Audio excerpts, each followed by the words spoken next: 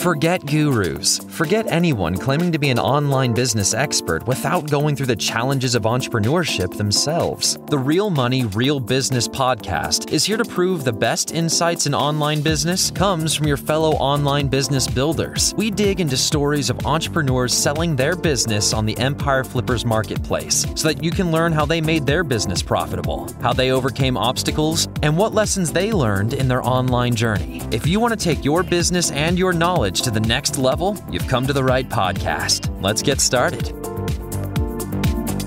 Hey everyone, welcome to another episode of the Real Money, Real Business podcast. We record these interviews so potential buyers have more information about the seller and the business to help them make a buying decision further down the road. Today, we'll be talking about an affiliate business for sale. And just before I dive deeper into that, let me give a very brief summary of the business. So today's listing is a 2-site package affiliate business created in June 2015 in the information and education niches. The average monthly revenue for the business is $4,209, and it makes an average of $3,579 per month in net profit. The assets included in the sale are 2 domains and all of the site's contents and files, an email list with 2,583 subscribers, and social media accounts. For everyone listening, you can visit empireflippers.com/marketplace and search for listing 54807 to learn more about the business. Or you can unlock the listing to start your due diligence if you're interested in purchasing this asset. So, Jesse, that's a very general overview of the business, but, welcome to the podcast. How are you doing? Hi, Vinny. I'm doing good. Thanks for having me. No, it's great to have you on. Can you share with me what your background is in building or running online businesses? So I first got into, SEO affiliate marketing, that kind of business model in 2015. Actually, these sites were my first and only SEO project. I started doing that because at the time I was actually a traveling musician and working odd jobs to kind of make ends meet. It occurred to me I could probably make money online in some way, and I did a lot of research, kind of went down the rabbit hole of how to make money online, that kind of thing, and stumbled across the SEO affiliate marketing model, and I understood it. I liked it. I thought that my skill sets at the time would allow me to be successful in it, so I gave it a shot, and many years later, here I am. No, that's a really cool backstory for sure. So yeah, you shared, how you stumbled on affiliate as the business model for this one. And I suppose that, like you said, your background as a musician and I guess your skill sets lent itself to starting the business. So from the public listing, it says that the business helps people learn a new language. So why did you choose, these niches in particular? That's a great question. So at the time, when I first decided that I would try to make an SEO affiliate marketing site, I took the idea of market research very seriously because from my perspective, that's kind of what would make or break the site was the market that I picked. And so I actually started with a pretty long list of just ideas, like anything that came to my mind, a lot of hobbies and sports, I think, were on the list originally. And eventually I came to language learning because at the time I was trying to learn a foreign language for the first time myself.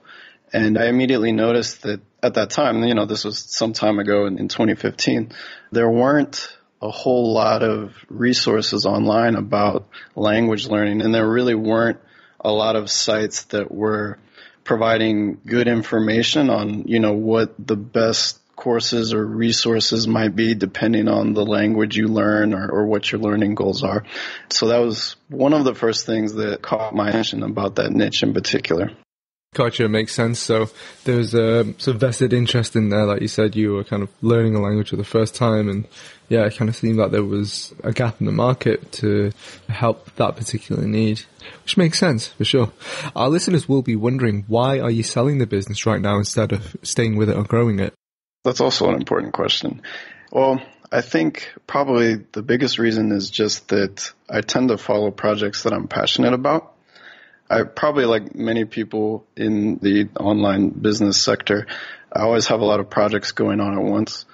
And last year, purchased a brick and mortar business, a local business.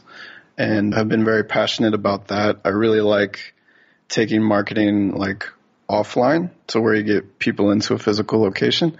And in addition to that, I'm also starting a third business around a mobile app. I'm currently working with a developer, something along the lines of like a software as a service. And those two projects are very interesting to me. I see a lot of potential, and I know that these two sites still have a lot of potential. Like there's still a lot of opportunity for growth, which I think we'll probably talk about soon here in the interview. But, I'm just one guy. I only have so much time and energy. And I've noticed the past year that this business has really kind of fallen to the back burner, not because I don't think it'll be successful, but just because I'm so wrapped up in the newer things. I think that's a really cool reason. I think it sounds like starting this two-site affiliate business is giving you sort of foundation to go on and explore that entrepreneurial spirit and that urge to find new projects and find new business ventures, like you mentioned, the brick and mortar business, and maybe anything else further down the road. And selling this business would give you the capital and maybe extra resources to really accelerate the growth of those businesses for sure. So that sounds wonderful.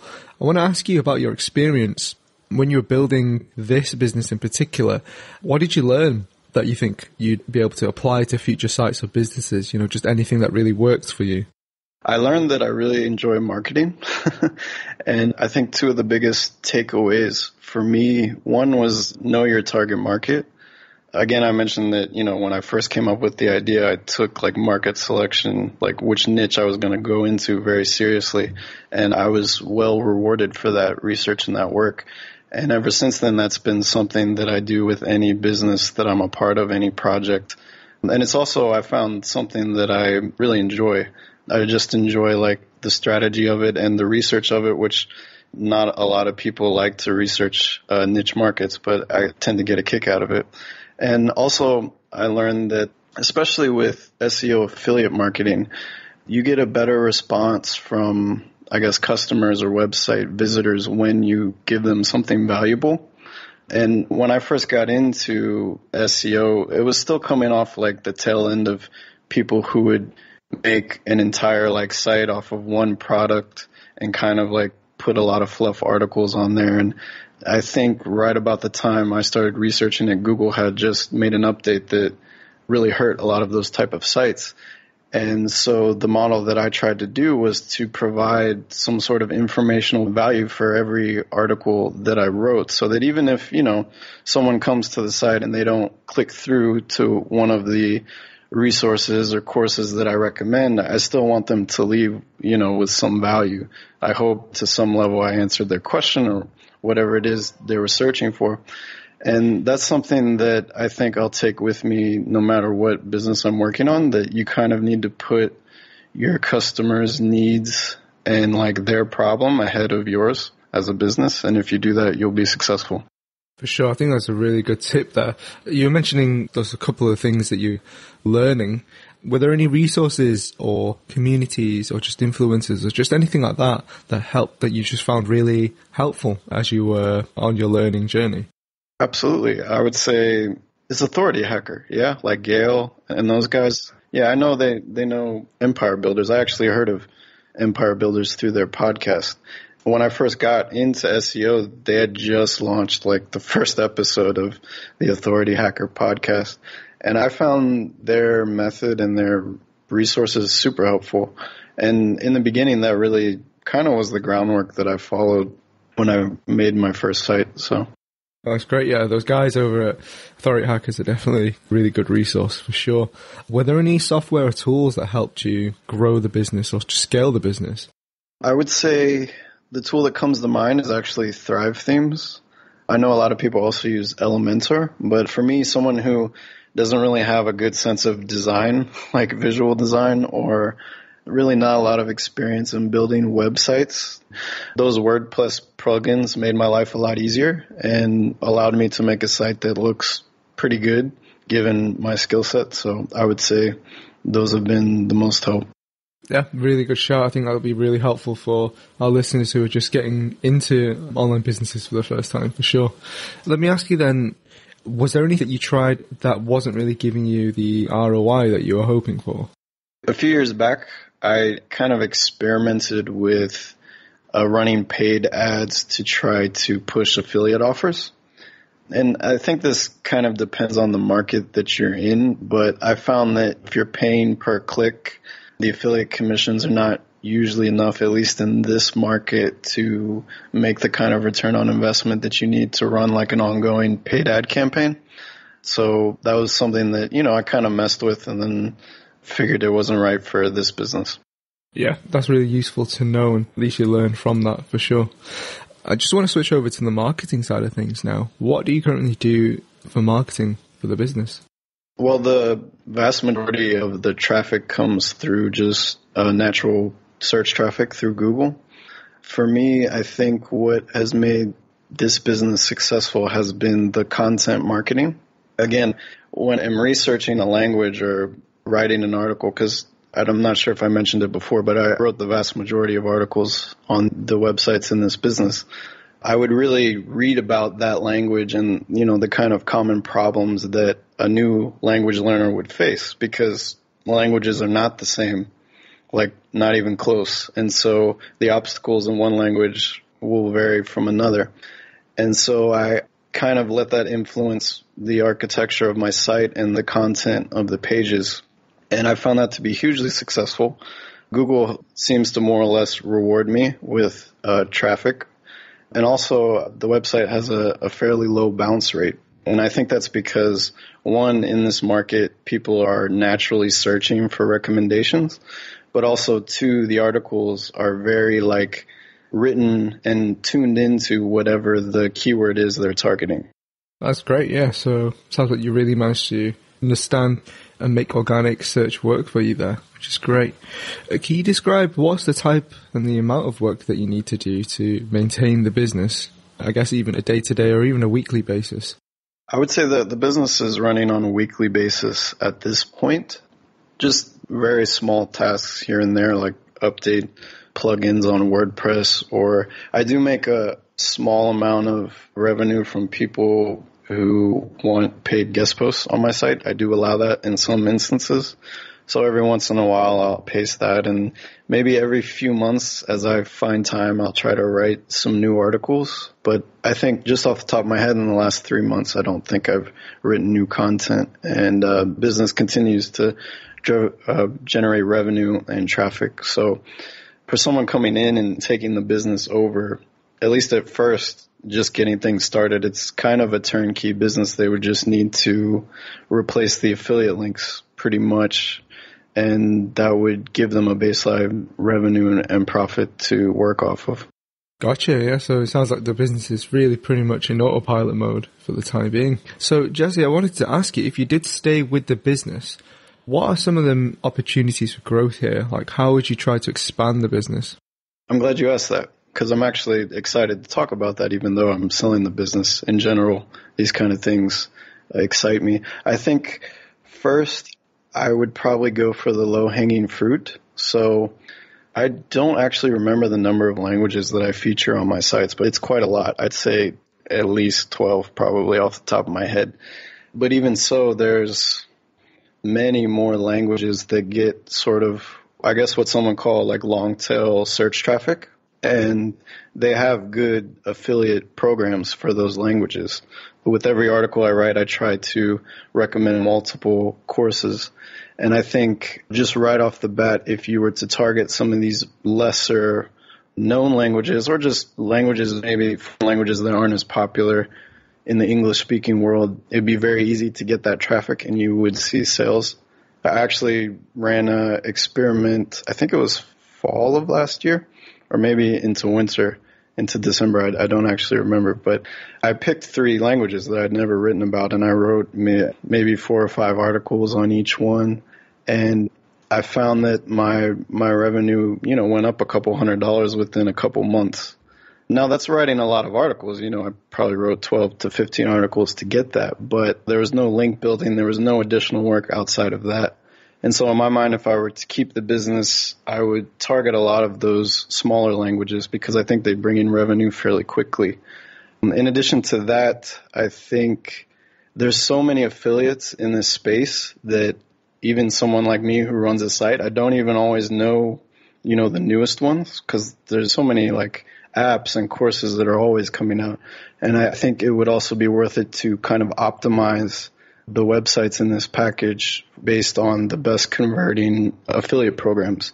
I know off the top of my head, there's even some articles that link to old affiliate programs that either don't convert as well, or there's even one that doesn't exist anymore. And just putting in the ones that do convert and that are relevant would also bring a jump in revenue. And then there's also the email list, which I haven't really toyed with very much. And the email list that's actually on the site now is just for one language. So if someone were to make a lead magnet to kind of capture emails for the other languages that are on the websites, they could grow their email list quite significantly. And then there's also domain authority and link building for those that are familiar with SEO. I think that would also move the needle quite a bit. From what I understand, the amount of profit that these sites bring in is fairly high relative to the domain authority of the websites in this package. So someone who really knows link building and, has processes for that, they would probably find it profitable. And also, if someone has experience or wants experience in creating their own informational products, which has never been something that interests me, to be honest, but that would work extremely well in this space. If someone wanted to develop their own courses or some kind of downloadable content, the traffic's already there. The market's kind of already been verified. So if you were to make your own products, that could, bring in a lot of revenue as well. No, that's great. This definitely sounds like there's lots of room for growth there, which is wonderful. What would you say are some of the biggest risks with this business that a buyer should be aware of? I think the biggest risk is that the traffic comes from SEO. I mean, as many people know, Google's constantly updating their algorithm, and some things that maybe work today may not work 5 months from now. There may be, something new that Google is measuring or measuring more, and you'll have to update the site and kind of keep abreast of that to avoid getting hit by any algorithm changes. And that's just kind of a common risk factor in SEO marketing in general. Yeah, gotcha, for sure. Last few questions from me then, Jesse. How much support are you offering buyers? Well, I'm open to Skype calls and whatever help I guess they would need. In a sense, I'm still passionate about these sites because I see the opportunity for growth. So, I'd be willing to give them a rundown of my experience with the various affiliate programs and, just kind of give them my 2 cents if they want it. If they don't, cool. But, whatever support I can give them to help get them up and running, I'm more than willing to do that. That's great. Are you willing to commit to a non-compete? Yes, absolutely. My current projects are in no way related to language learning, so no problem, sir. And are you open to negotiating something like an earnout? Yeah, I think so. Naturally, I prefer a full upfront buyout, but an earnout is also an option as well. That's great. So last question from me really here, Jesse. If you put yourself in the shoes of a buyer, why would you say that this is a business worth buying? Well, I think there's a couple reasons. The first one that comes to my mind is if someone already has experience in this type of affiliate marketing SEO business, I think there's definitely room to buy the site package, kind of optimize them, maybe build some links, see the revenue grow and kind of flip it and resell it. I think that's a good opportunity. But it's also, if someone's looking for more of a long-term value buy, I think there's potential there as well. Especially, as I said before, if someone wants to develop their own informational products or really optimize the email list and lead generation, I mean, there's tons of potential long-term from these sites. That's great, yeah. Is there anything you'd like to share that you think I might have missed? I think that's it. I mean, I think pretty much covered the bases. Fantastic. Well, Jesse, it's been a pleasure having you on today's podcast interview, and I really hope to see your business get picked up by the right buyer in the near future. Awesome. Thank you. Thanks again for having me. All right, everyone. Thanks for listening. To learn more and see if this listing has already been sold, head over to empireflippers.com/marketplace and search for listing number 54807. If you're watching this on YouTube, click the link in the description to go straight to the listing. And once you've unlocked the listing, you'll be given everything you need to know about this business. So until next time, enjoy your digital journey.